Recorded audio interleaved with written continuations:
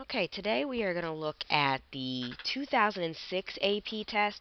We are going to look at question number 4. Question number 4 was a non-calculator. The national average was 3.49. So, as usual, our goal is to always be above the national average. So, I'm going to take you through this problem and show you how you can get all 9 points. So, this problem talks about a rocket, and it gives you a table of data, and the data is representing the velocity over different periods of time. And so rocket A has a positive velocity, tells you that its initial height is 0, so it does start at ground level, and it looks at different values of velocity over an 80-second time interval. Now, part A is asking you to work with the average acceleration of rocket A over the time interval. Now, when it's working with part A,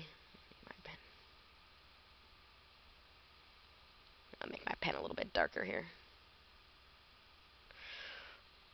When it asks for average acceleration, what you have to realize is that's really just saying what's the average slope of velocity, because we know that acceleration is the slope of velocity. So all we're really doing is a slope formula. So we are going to have to figure out v of 80 minus v of 0. This is just like y minus y over 80 minus 0. Just a standard slope formula. You have your v's, that is representing your y variable, and then your t's, which is your x variable. So you look up at your table and you say, okay, v of 80 is 49.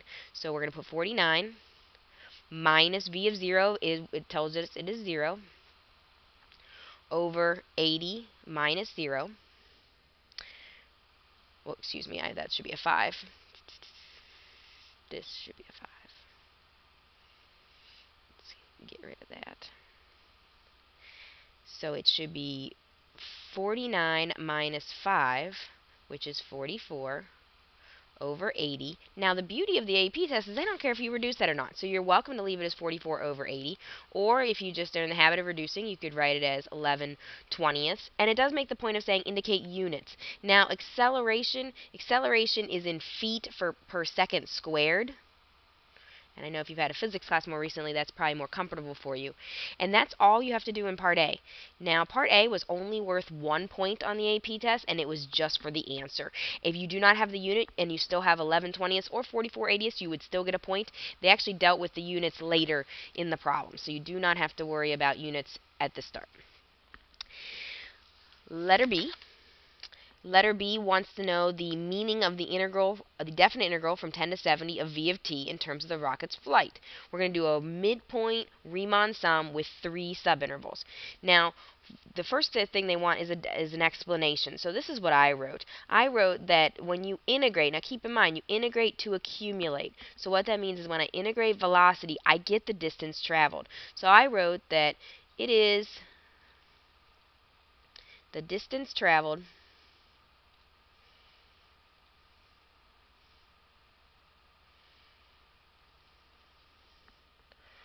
from 10 to 70 seconds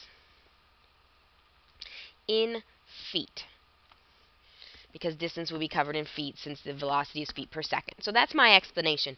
That was actually 1 point on the rubric. It's just explaining what does it mean.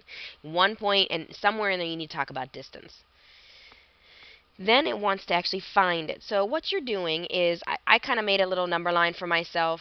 I want to do, a messy line, but I want to do a midpoint approximation. So if I'm going from 10 to 70, and I'm splitting it into 3 intervals, then I'm going to go from 10 to 30, from 30 to 50, and from 50 to 70. Now, change colors here so it shows up a little bit better. I want the middle of each of these intervals. So I want to know what's happening at 20, what's happening at 40, and what's happening at 60. So let's see if I can get even brighter here on my design. So I need to know what is v of 20. And again, I'm looking up my table. V of 20 is 22. I want to know what is v of 40. V of 40, looking at my table, is 35. And I want to know v of 60, and v of 60, looking at my table, is 44. So now to do a midpoint, remember midpoint Riemann is just breaking it up into rectangles. My rectangles are all 20 units wide, so they're all 20 by my different heights here, 22, 35, and 44. Fastest way to do that is just to add those up together and then multiply by 20 at the end. You could do 20 times 22, 20 times 35, 20 times 44, but it isn't necessary. Now, it does take a little work because you don't have a calculator. You end up with 101 times 20. You're probably going to have to do a little longhand multiplication. You should get 2,020 feet. The way the AP test graded this was you got 1 point for the explanation that it was the distance. You got 1 point for recognizing that you have to use V of 20, V of 40, and V of 60 because those are the midpoints. And you get 1 point for the actual value, 2020. Now, what they don't give you a point here, again, is the units. Here's how they dealt with units. If you got the units right in part A, so you had this units of feet per second squared, and you got the unit right in part B of feet, you give yourself another point. It's all or nothing, though. You can't have one unit right and one unit wrong and get half points. There are no half points. So far we have 1 point for A, 3 points for B, and 1 point for the units for A and B. So now we're on to part C, which gives you a totally different rocket, giving you a different acceleration. And I'm just going to write it again just so I can refer to it, of this equation. It wants to figure out, it says the initial height is 0, initial velocity is 2. It wants to figure out which of the two rockets is traveling faster at 80 seconds. So the first thing I need to do, I have acceleration. I need to integrate acceleration to get velocity. Because I don't have a table of data on this rocket. I only have an equation that represents the particular rocket's path. So I'm going to integrate this. It is a u-sub, so I'm going to come off to the side. And it really depends on how much work you want to show. You're not going to need to show every step. You can do a little bit in your head. What you'll notice is a perfect u-sub. It is, the 3 can come out front. It is a u to the negative 1/2 with no adjustment. When we integrate that, we get 2u to the positive 1/2, but it's times the 3 that was already there. So I'm just going to write it, put the u back in. So my velocity formula is 6 radical t plus 1 plus c. I do have enough information to find c, though. They tell me that at the initial velocity is 2 feet per second. So that means when the time is 0, so that would just be a 6, the velocity is 2, which means that your c value is 4. So now we have this much nicer looking velocity equation. My velocity equation is 6 radical t plus 1 plus 4. Or excuse me, minus 4. It should be a negative 4. Negative 4. So this is a negative 4.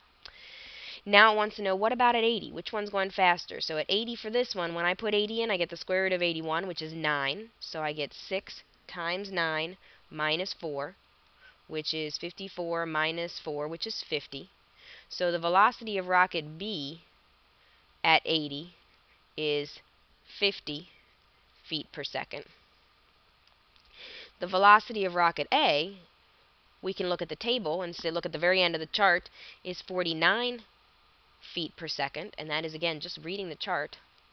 So what we can determine is that the rocket B is going faster.